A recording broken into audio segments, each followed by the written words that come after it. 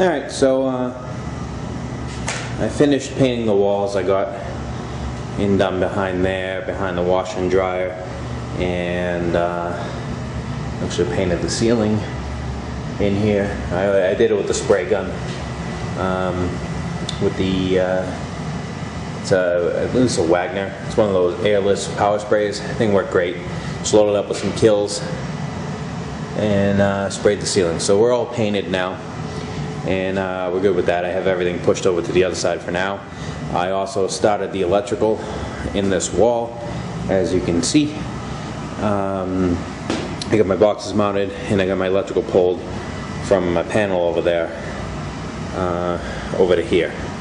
So that will definitely be another video when I touch on all the electrical stuff in this wall here, and then we're going to have the metal boxes at certain points on the wall here. I just haven't planned it out yet. So I just wanted to show you. I'm going to start on the floor this weekend here, and this is the tile that I chose. It's just regular VCT. At least this is Armstrong, I'm pretty sure.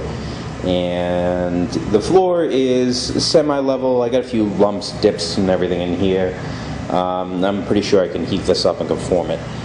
Shouldn't be an issue. There are a few really big divots here and there, like along the wall where they chopped up to put in that drain, like right around there. I might have to either stone down or just kind of even it out a little bit with some fill. So, but that's mainly only along the very edge and along the middle here, where it looks like they put some sort of sealer down to seal a crack that had formed.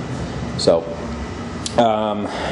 this is the pattern I'm going to go with. This pattern is just too big for the room, so this is it here. But before we get to that, I just want to do a quick little tool review of just some electrical tools I'm going to be using when I do the wall there. I just wanted to do this quick tool review here, and these are some electrical tools that you're going to need to do the electrical work, which we'll get into later. But I needed a new pair of dykes because I cut a live wire with mine, because people don't like to label breakers right, and it's kind of my stupidity because I should have checked before I cut. So I've always used Klein electrical tools, always. So I just picked up a pair. I went to go pick up a pair of Klein dykes, but in the electrical section of, I believe it was Home Depot where I went, Milwaukee has a set of electrical tools, and actually a whole set of tools now, not just electrical. They had the channel lock pliers and all kinds of different things. So I figured we'll give them a shot. So I picked up these. You can see Milwaukee. They're heavy. They're this isn't technically insulated. It's just rubberized. It doesn't offer any electrical protection on you. But what caught me by surprise is just I don't know if it was just advertising or what, but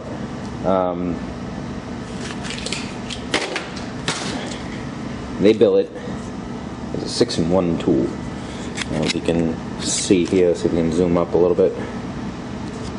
You can use it for reaming a piece of EMT, use it for cutting your bolts, cutting your wires, pulling a nail, I'll show that, cutting nails, and pulling staples, which you can kind of use a regular set of Klein dykes to do the same thing, but this is purposely made. Now if you see at it, it is one of the angled ones, the angle cutted pliers, so you can get down close to something without knuckle busting yourself. Now the tip, you see, isn't really pointy.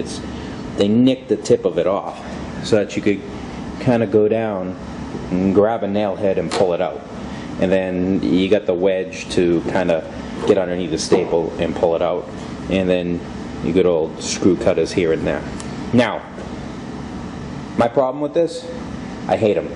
I actually had to go back out and get a pair of regular Kleins that I've been using forever. 2 reasons, or actually more than 2 reasons. Okay, first of all, I don't particularly like the bent head pliers. See how bent those are? Klein does make a version that is like that too, and I don't particularly like them. I like the regular straight ones. It's just personal preference.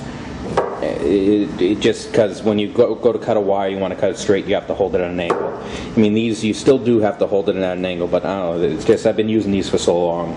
I like the straight ones much better. Now, the biggest gripe with these, my two biggest gripes, is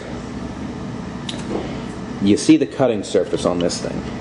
It's much, much, much bigger than the Klein one here. For me, I feel like I have more leverage with this one to cut the wire than I do with this. It seems like it takes a lot less pressure to cut with these than these. Also, my two biggest gripes with these, this right here. See how close those are? Look at the difference.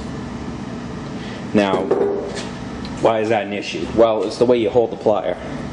Hold it with your hands, and you put the way I do it is either your two fingers or your pinky to open and close.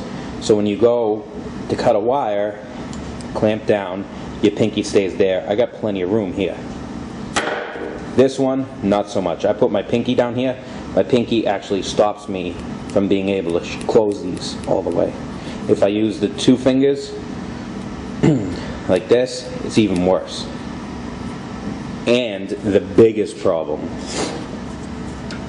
because they angled and nipped this tip, you cannot cut on the very tip of these pliers. I've tried.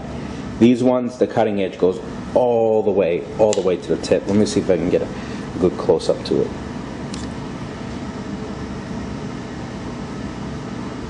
Compared to these, there's a good one right there. You can see that. Now, why is that a problem? Well, for me, in any AC unit, all the wires are usually bundled as a giant cable. They're all bundled with wire ties. This, I can just go in and pinch that wire tie with the tip of these pliers without making sure I hit anything else and just cut the wire tie. This, I can't. I have to go way deep in there to be able to cut the wire tie, and I have more of a chance of nicking a wire, and you can actually see that the front here doesn't close completely. The two things I do like about this are the little reamer on the front here and the bolt cutter. Granted, I would like a longer handle with a bolt cutter to nip the screws, but pretty much your two common sizes for your electrical boxes are in here. And it does work as a reamer. Got a piece of EMT.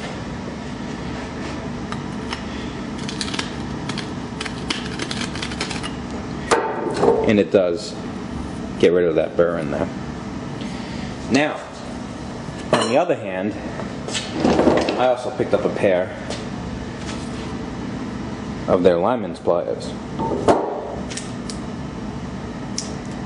Now these also are billed as 6-in-1. Can you see a pattern forming here? These are pretty much the same thing here. Reaming, bolt cutter, fish tape. I think the back might have a better picture of that. I think that's retarded, but nail pulling, nail cutting, and regular pliers. So, let me see if I can they have a picture of the fish tape thing. Nail pulling, fish tape there.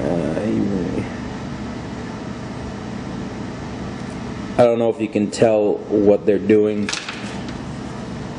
but basically you see they have a set of inside jaws here, and he's just grabbing the fish tape with the inside here and pulling it. Why you can't do it with that, I don't know. But anyway, these I really do like.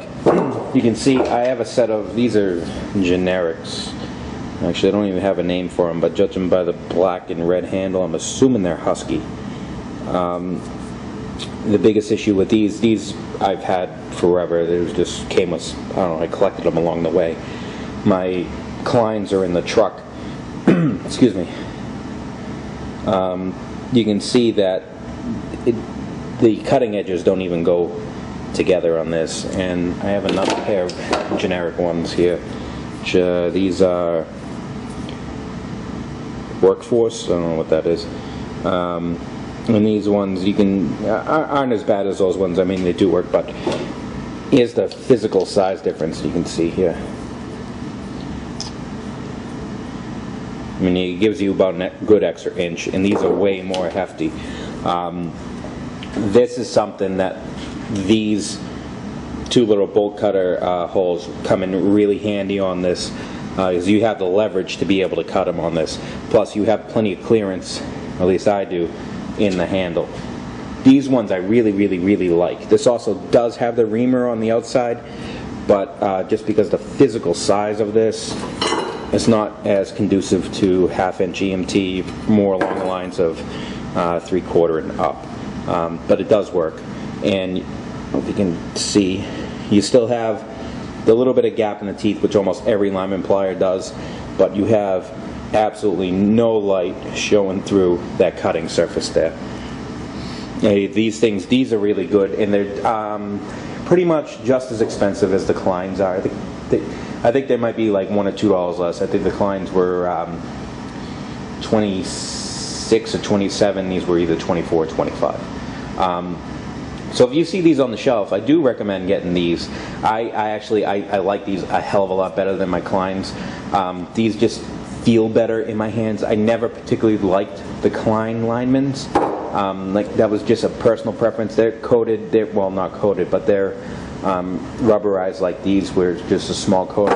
I've always liked the linemans that had the heftier handles on it, because I use these a lot of work to cut bolts, to cut screws, to cut copper tubing.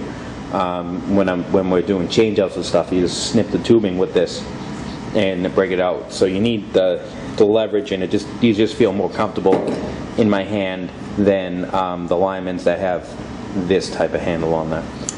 So that's just a quick little tool review here. And if you guys see them and you need a market for a pair of linemans, give these a shot. Stay away from these. There's nothing wrong with the good old Kleins.